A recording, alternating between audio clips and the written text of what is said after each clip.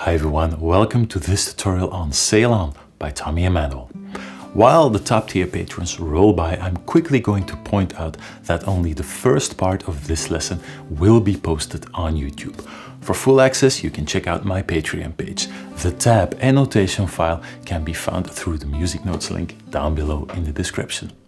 So today we take a closer look at Sail On, Tommy Emmanuel's tribute to his late brother Phil. Phil Emmanuel was known to be a virtuoso and something of a speed monster on the guitar himself. But lucky for us, Tommy's tribute is surprisingly laid back and relatively easy to play. It might even be the ideal entry point into the Tommy Emmanuel world for new players, although there is one massive difficulty spike in the song. When I started working on this song, it felt like one of the easiest Tommy Emmanuel songs I've ever done, but as soon as I got to the chorus, I was slapped around the ears by one of the biggest chord voicings I've ever seen. So yeah, there is that, but I do provide you with several alternatives. So even if you have smaller hands, you should be able to play the song in full. But let's not get ahead of ourselves and look at the intro and the verse first. Alright, straight to playing then. The guitar is in standard tuning. We're using a capo on the 2nd fret. I'll remind you time and time again throughout the tutorial that you have to count up 2 extra frets and you need a thumb pick. Although I guess in this case it is perfectly possible to play the whole song without a thumb pick as well. So there is no boom chick bass pattern, no special techniques. If you're not comfortable using the thumb pick, then leave it out, it will sound fine. Let's have a look at the intro first, and in this case it's just one chord that we're going to repeat over and over again. This is what it sounds like.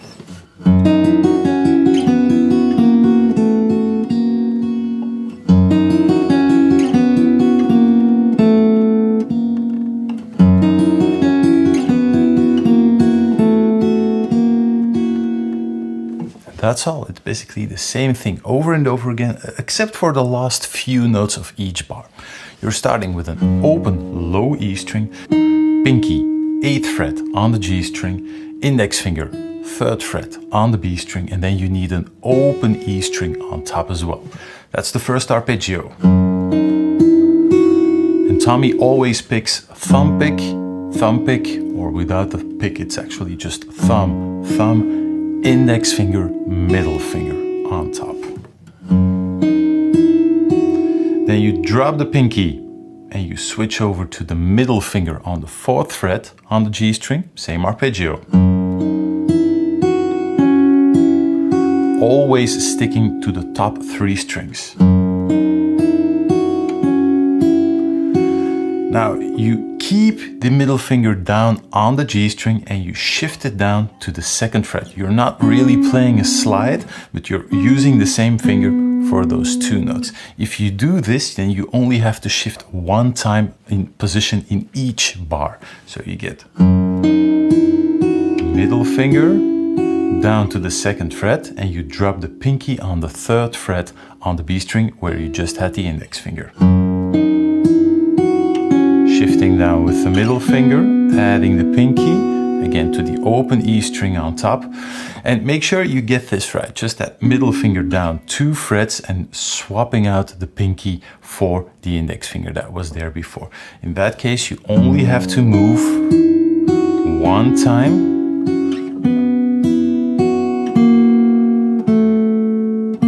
Whole bar. I've seen versions where people try to shift down using the index finger and then they have to shift one more time to get that last chord. It's not necessary, just one move, middle finger to the 2nd fret, going for the pinky here. You could use the ring finger as well. And then index finger, 1st fret on the G string, open E string, open G string, open E string, and back to the 1st fret. So the last few notes is just index finger, open E string, open G string, open E string, back to the 1st fret and back to the open E string. Tommy always slows down a little bit in this last section.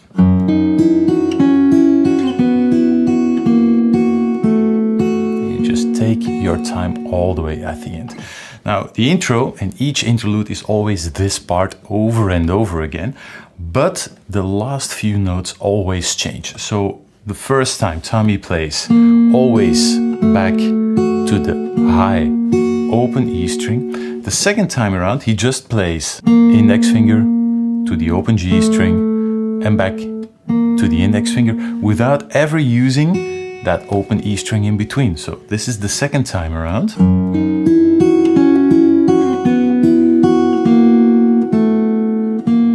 And notice I'm still holding down the pinky. I'll leave that note ringing out as long as possible. And the third time around, he's actually going to re-pick that third fret on the B string, because this is what he plays the third time around.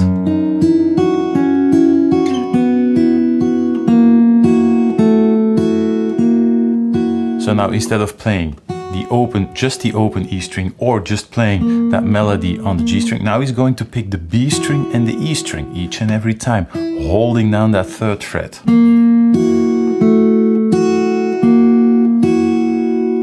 And it's different each and every time. There are versions where he plays the same fill over and over again. There are versions where he plays a different fill each and every time. So this is what I transcribed for the intro, the 3 variations back to back with each other. Just the E string, slowing down, back.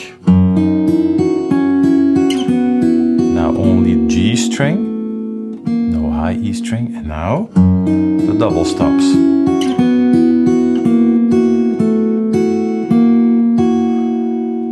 You can pick whatever you like and just stick to that, or play around with the variations as much as you like. One word on the timing: there is a melodic pattern of 3 and there is a rhythmic pattern of 2. So there is a little bit of timing displacement going on. Don't get into the pitfall of playing this as triplets. These are strict 16th notes. So if I count along, 1, 2, 3, 4, 1 and 2 and 3 and 4 and, so that you get that timing sorted nicely and even in 16th notes. One more time, really slowly through this section, and then we can already move into the verse.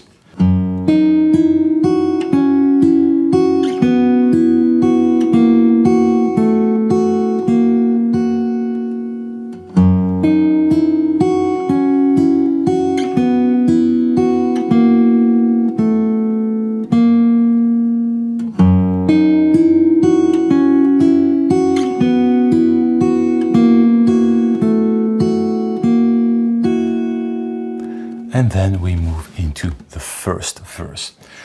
Just play through the verse one time all the way, and I'll see you again on the other side for all the explanation.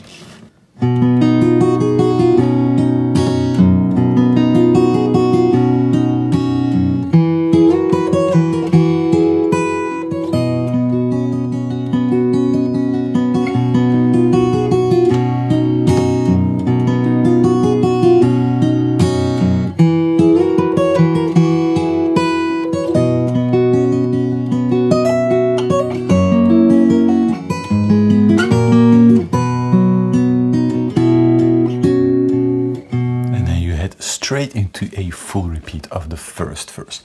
Lots of repeating parts, and this is also the only double verse. So this one is twice as long.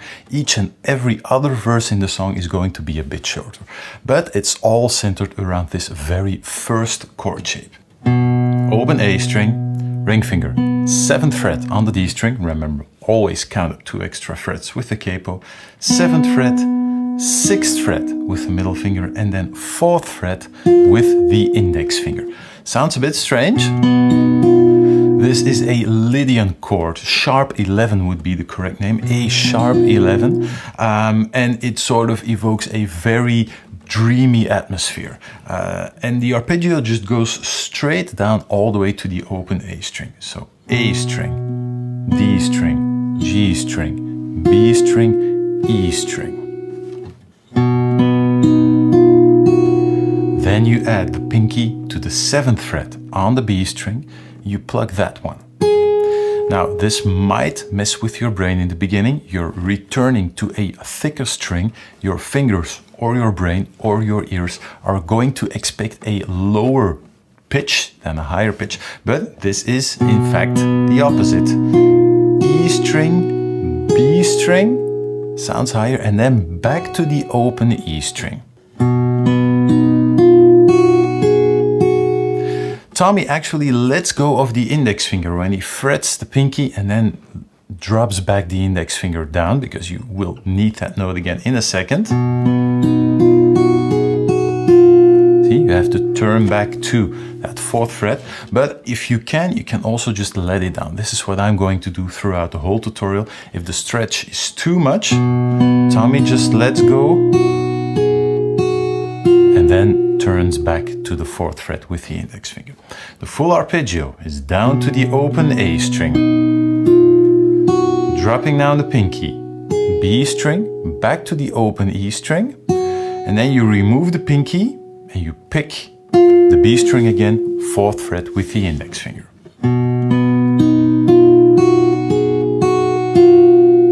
That's the full arpeggio. Sounds a bit tense if you do it slow. That D sharp and E in there are really tense if you play them together. Once the arpeggio flows, it will sound really nice. Picking, again, Tommy only uses the index finger and the middle finger on the top strings. Everything else is thumb pick. So thumb pick, thumb pick, thumb pick, index, middle, index, middle, index. That is the picking hand pattern. And now the tricky part. While holding everything down, you're going to perform a pull-off to the open B string with the index finger. As you land that pull-off on the open string, you're going to play an open A bass string at the exact same time.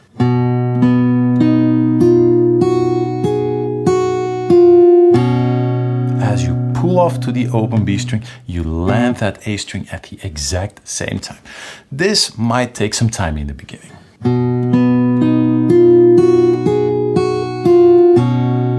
That is what you're going for. Make sure you time it out exactly right when doing it slow, and then once you pick up the speed, it will come together before you know it. Now, just 2 more things before we conclude this bar.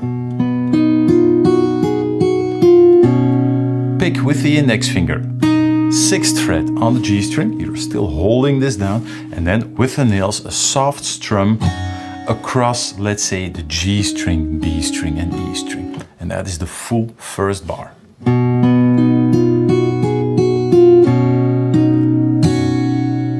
That is what you're going for.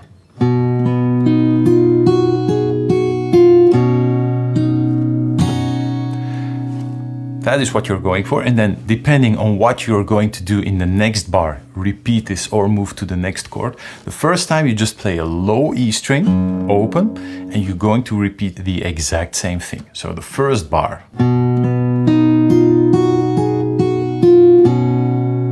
Strum, E string.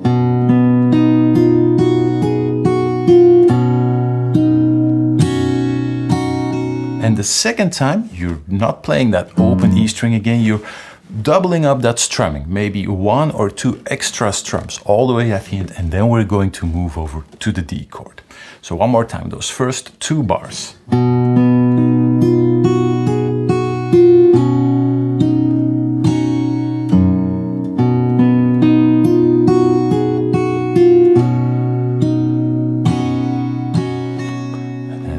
You do strumming just 1 time or 2 times down, just 2 chords, 4 and, or you can double up 4 and with an extra upstroke at the end. Whether you'll be able to do this will be dictated by how fast you can switch to the next chord, the D chord. And this is probably going to be the first chord where we are going to have to solve some problems for some people. This is what it sounds like. See, it's that slide what I'm talking about. So you start, open D string, ring finger on the 7th fret together with the pinky on the 7th fret, G string and B string. So open D string, double stop, 2 strings at the same time, and you're going to slide up to the 9th fret. While you hold this down, you reach with the index finger for the 5th fret on the high E string. Now this is probably already tricky for some people. We're going to make it even trickier, but no worries, I'm going to show you an alternative in just a second. So slide up, 5th fret, adding the middle finger on the 7th fret on the high E string, while keeping everything else down, and then pulling off back to the 5th fret. And we're not done. As you perform that pull off to the 5th fret, again we're going to land an open D bass string underneath that. Exactly the same timing as in the A chord. See? So as you perform that pull off from the 7th fret to the 5th fret, open D string underneath there. And then after that bass note, you re-pick the 9th fret on the B string. You're still holding this down with the pinky.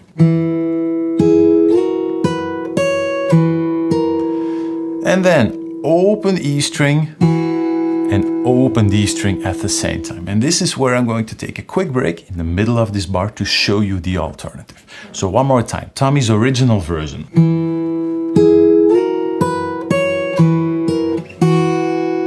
And you can already see me move down. That is what we're going to do. We're just going to move that ring finger and pinky down 2 frets again to the 7th fret. But we start by picking those 2 open strings, D string and E string. Now, if that slide is too much, if the slide isn't too much and the hammer-on and pull-off is too much, then there is an alternative. Instead of moving to the 7th fret, we're going to move to the 2nd fret. Index finger, 2nd fret on the high E string, middle finger, 3rd fret on the B string. It's the exact same thing as we're playing here. As always, when we do these alternatives, there is something you're going to lose. That overlapping effect up here, that is going to be lost. But if that allows you to play the song in full, then just have a look at this. We're going to do the same thing. Play that double stop, slide up 2 frets, then add the ring finger on the 5th fret and the pinky on the 7th fret. And we have the same melody. And then if you're ambitious, as you pull off, again you can play that same open D bass string down below. Exactly the same thing.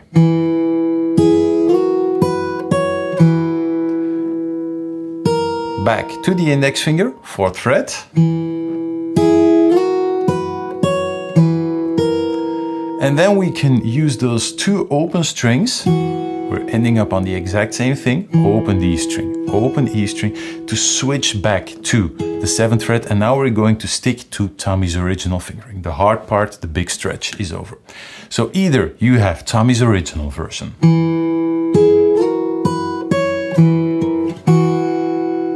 or the alternative.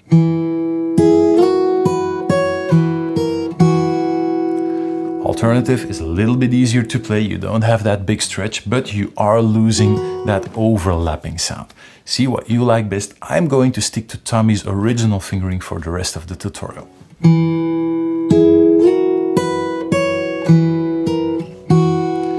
Then you repick the double stop, 7th fret, G string and B string, still holding this down, and you add the index finger to the 5th fret, high E string.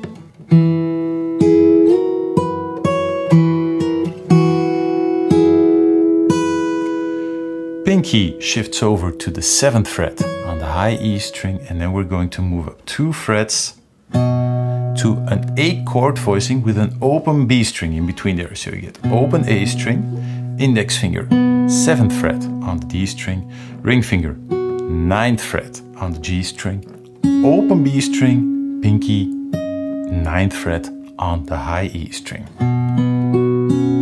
With that open B string in between there. Just that connection really quickly.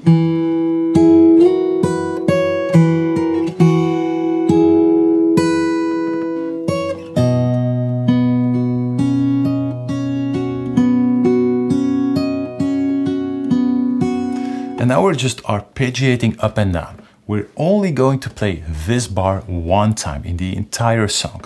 From the next verse on, it's going to be gone. So what we're doing is we're playing the high E string, 9th fret, and the open A string together at the same time. And now we're just going to arpeggiate up and down without repicking the open A string. 1, 2, 3, 4, 1, 2, 3, 4. And it's basically just thumb pick on the D string and G string, just going up and down, D string, G string, B string, E string, and back down.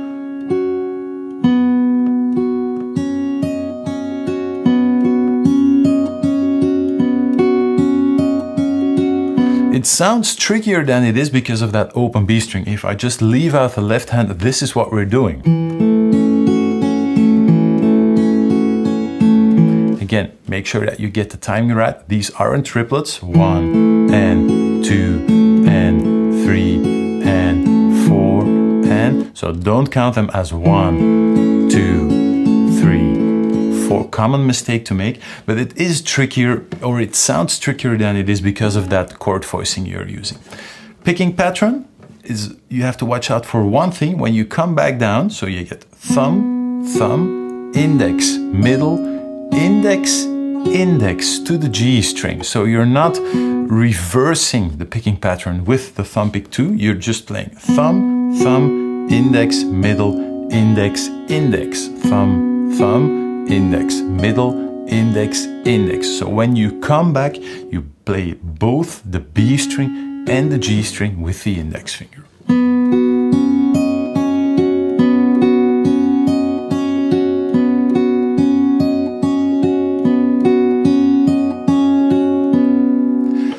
All the way at the end of that arpeggio, there are versions where Tommy plays that high C sharp, if you count in the capo, D sharp, at the very last part. I like to play an open E string because that sort of masks our transition back into the next open chord, which is again that first A chord we started out with. So see what you like. Tommy sometimes plays this, 1 and 2 and 3 and 4 and 1, and then you have to let go really quickly of that high C sharp to move into the next chord.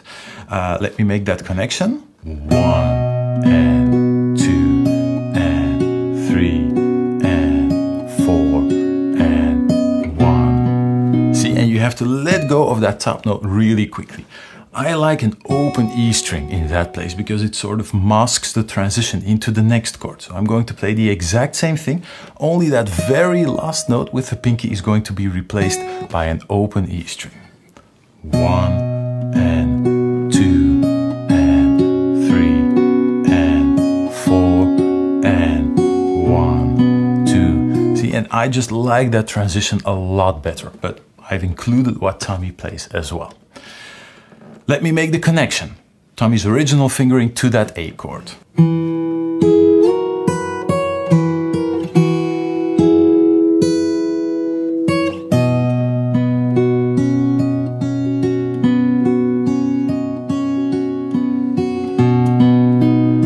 And straight into the next part. Maybe one more time with the alternative too.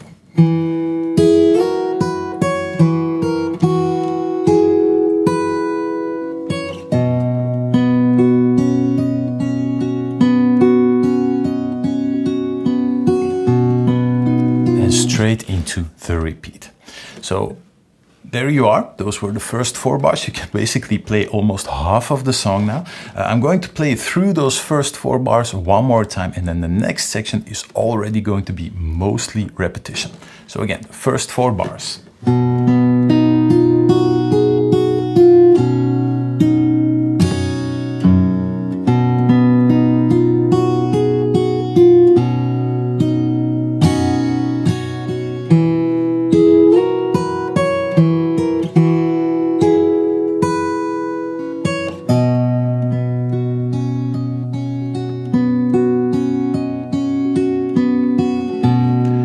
So that is part 1 of the lesson. You can now play the intro, which is used in the chorus as well, and the first half of the first verse.